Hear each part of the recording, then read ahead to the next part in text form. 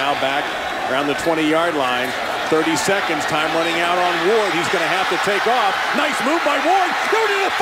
Ward leaping for the end zone. Is he? They're going to call him down at the 1 or is it a touchdown? What's the call? They're talking about it, and they're going to stop the clock. I believe they're going to mark him down at the 1. Touchback. Touchback. A touchback is the call. They're going to say he fumbled through the end zone. This will almost certainly have to go to replay for further review. Blowing on the field is a fumble. The player did not cross the goal line with the ball. Touchback. First down, UCF. At the very least, Houston has to challenge this because they have a challenge. And then we need to take another look at it because then certainly the booth will buzz down here.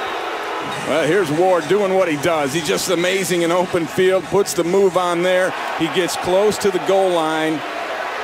Ball's out. It's just impossible to tell from that angle, Dave, whether or not he broke the plane before he spit it out. And then the call on the field. Watch for the beanbag here, Ray. The official's going to toss a beanbag.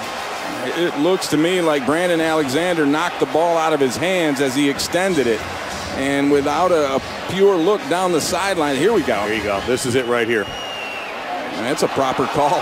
That's a fumble, touchback through the end zone, and Central Florida. Bacon is saved by Brandon Alexander knocking that ball loose.